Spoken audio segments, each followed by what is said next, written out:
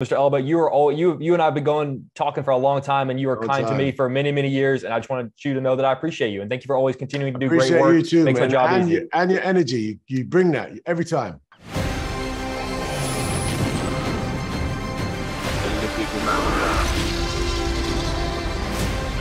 Where we're going, we don't need roads.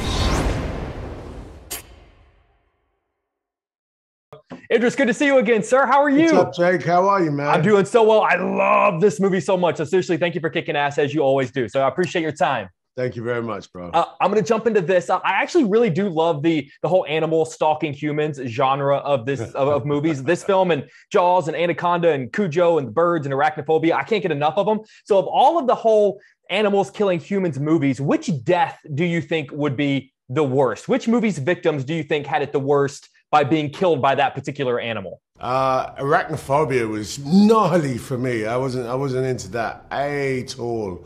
I'd say, Leo's near death in The Revenants was pretty out there. Probably in the top 10, 100%. That's actually a great one. Jeff Goldblum told me one time that anytime he goes to a natural history museum and stands in front of a dinosaur, people will kind of whisper, they'll come over to him and say, okay, watch out, it's a dinosaur, watch out for Jurassic Park. How do you think this movie will affect your ability to just be able to go to the zoo and just look at lions? Yeah, first of all, I'm not going to any zoos to look at lions. I don't think lions should be in zoos, but the truth is that I'm going to be associated. I just happen to I have a tattoo on my chest that says Lionheart. I've had it for years. So I'm kind of like close to the species. I love lions. I love that. Can I see like just like a peek? Yeah, there you go. Lion's heart. Boom, boom. That's awesome. Dude, I love that. Thinking about the idea of going on vacation and being attacked, I'm genuinely curious how difficult it is for you to go on vacation and just not be left alone by fans. Like, do you have an insane attacked by fans while on vacation story? No, man. I usually keep a really low profile.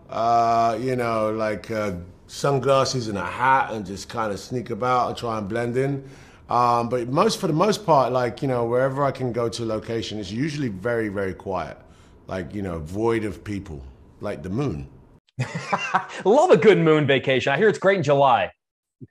You mentioned we both our love of animals. My dog is sitting on the couch right over there. I love all animals. And oftentimes when I do watch movies like this, there brings up that debate of who is actually the villain in the movies. Particularly that debate has followed Jaws for a long time. Like, who actually is the villain in Jaws?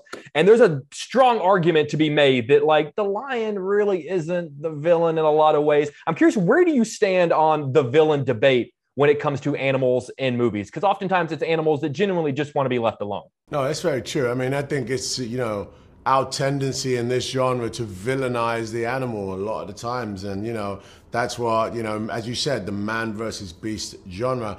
I think, we chose the name Beast because it's a symbol of a few things.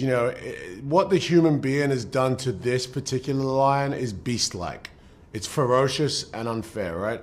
But what, mourning and the death of, his ex-wife and their mother is also a beast, and what the lion has to become and the man has to become to survive this story is also beast-like. So it is a little play on words, but, we really did not want to villainize the animal. We had lots of discussions about this. And we tried to make it very clear why this lion is acting the way it does, because it's very uncharacteristic of a lion.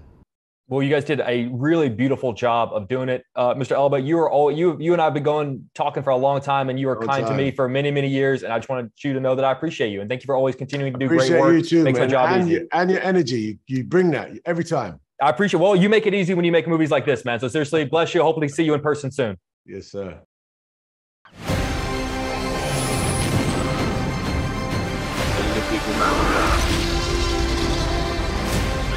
Where we're going, we don't need roads.